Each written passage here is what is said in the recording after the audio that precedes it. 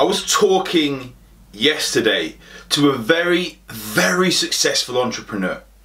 A guy who has made, sold and created more and more 8-figure businesses than most people I know.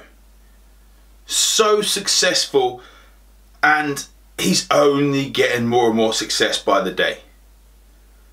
We were talking about how he built his businesses and his biggest eye-opener, and it came to him that at one point he was successful, or what he thought was successful. He was earning more money than he had ever earned. His business was growing more and more than he had ever earned.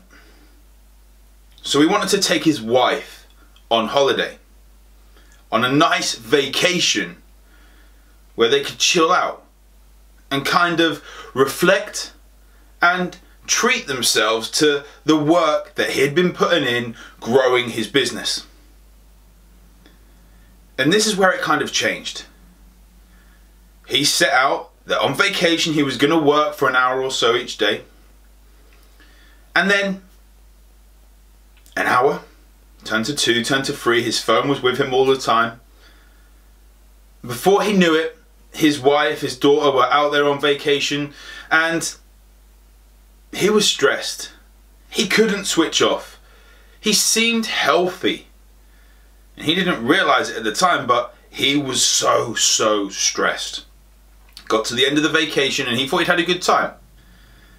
But his wife told him, look, I'm not doing that again. I'm not going there and having you not being present through the vacation. And this was the same with his home life. We were actually speaking on my podcast, revitalizationblueprint.com/podcast. Cheeky little plug there.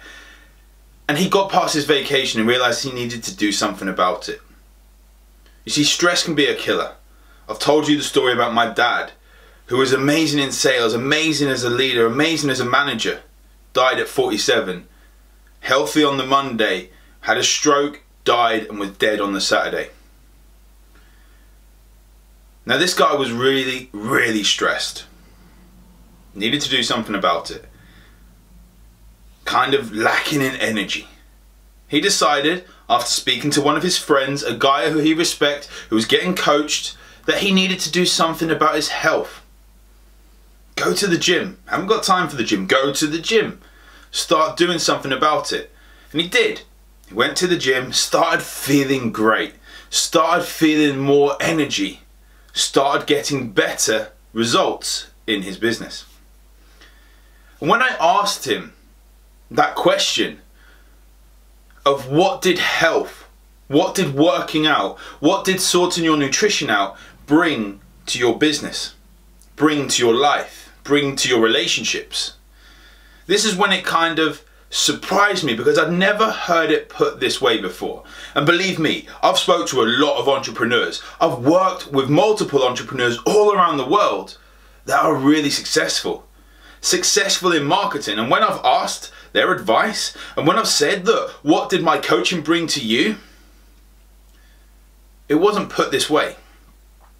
It's put amazing ways before, but not this specific way. So I asked him, what did health bring to your life? And at first he said, I could not fit the gym in. Didn't have time for it, but as soon as I started making it fit, in the gym, I was present. I was there. There was no other worries. I was there in the gym. I was present. And from there, it reflected back on my other aspects of my life. My business thrived. My business went through the roof. And my relationship with my wife and my daughter, they leveled up some way I can never explain. Health is not an option. Health is every single entrepreneur needs in order to reach their true potential. If you need to be present, maybe health is something you can focus on.